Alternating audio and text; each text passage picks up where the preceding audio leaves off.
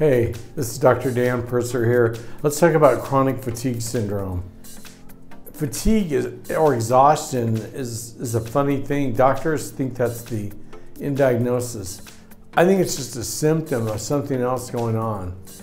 I don't treat chronic fatigue, I treat what's causing the chronic fatigue. Someone needs to dive deeper, dig deeper.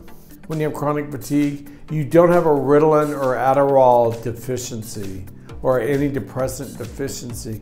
You have something else going on.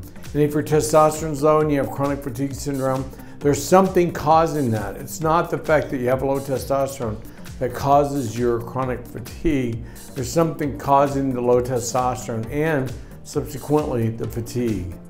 You've got to be smart about this. Always dive deeper, always ask why. Why is my testosterone low? Why am I tired? What's missing? Is it something nutritional? Is it something genetic? We see a lot of MTHFR causing chronic fatigue.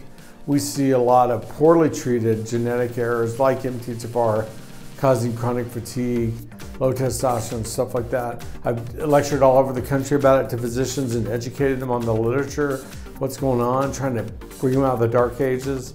Also, we see a lot of other hormone problems caused by nutritional deficiencies. You can be completely normal, but if your diet's not adequate, you'll have certain intracellular deficiencies and maybe genetic issues tied to that, like MTHFR. MTHFR, for example, prevents people from absorbing B12 or folate or pantothenate at a cellular level. Thus, they're tired.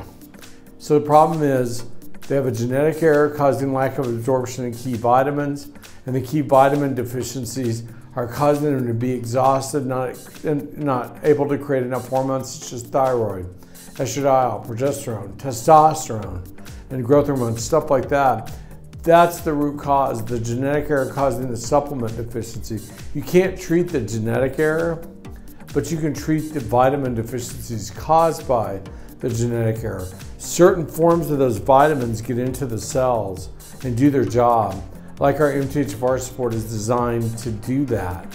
So in our MTHFR Support Plus, which we're just coming out with, is designed to do that. Also, we're coming out with the prenatal and the gummy version of those too. So if you have chronic fatigue syndrome, it's something causing that. Some deficiencies, some genetic error. Those are the two things I look at most. It could be related to trauma and you've damaged your pituitary or gonads or ovaries. You got to think about that too. This is Dr. Dan Purser. God bless and go in good health. The number one symptom that occurs with MTHFR is fatigue, immense, horrible, chronic fatigue or exhaustion. Number one thing I hear all day long from patients right and left, how tired they are, how unbelievably exhausted they are. They need this combination of vitamins, including methylfolate, including